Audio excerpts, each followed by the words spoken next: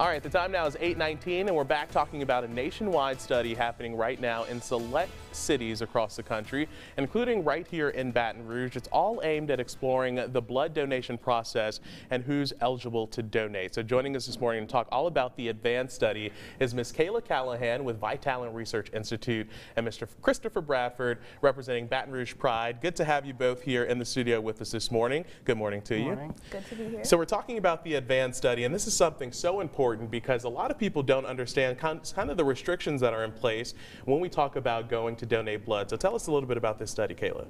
So the advanced study is a nationwide study, as you said, and it actually stands for an acronym, and the acronym is Assessing Donor Variability and New Concepts in Eligibility.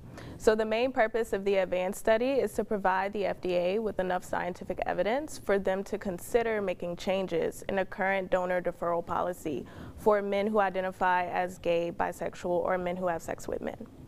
So for anyone who is unfamiliar with that policy, it states that if you identify as a man and you have sex with another man within 3 months, then you are not eligible to give blood. And so we know that obviously there have been so many reports of critical blood shortages all across the country and the need for blood donations. Even right now in the capital city, there's a call for more blood donors. But what people don't understand is that there are these restrictions in place for certain people, one of those subcategories being gay men. So what does this study actually entail? So for those who are interested, they would go to advancedstudy.org. That is our official study website, and that is where they would go to book an appointment. So when they book a research appointment, they will essentially be booking an appointment with myself. And that first appointment will take about 40 minutes, and they will complete a series of questionnaires, have a blood draw, and that's it. So they'll come back in 2 weeks for their follow-up appointment where they will receive the results of their blood draw, and depending on those results, they may be eligible for another questionnaire. So it's very quick, simple, and easy. Yeah, and there's compensation associated with participating in this advanced study. You know, this is so important. We're coming on the heels of this pandemic, which during the pandemic, the FDA kind of loosened the restrictions from 6 months to 3 months. But why is this so important, Chris, as you represent Baton Rouge Pride and talking about the advances that communities are taking and normalizing even a process like blood donation?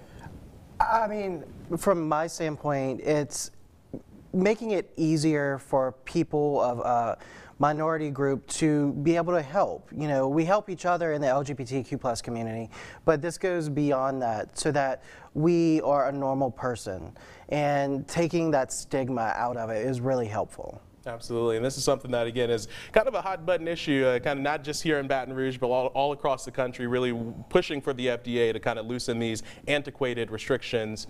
So the advanced study happening right now in Baton Rouge. To learn more about it, we're going to have the information posted on brproud.com. Is there a deadline for when folks can sign up for this? No, it's ongoing. They can sign up at any time, including right now. All right, we're going to have, again, a link for you on brproud.com. Thank you both for being here with us this morning. Appreciate it. Thank you.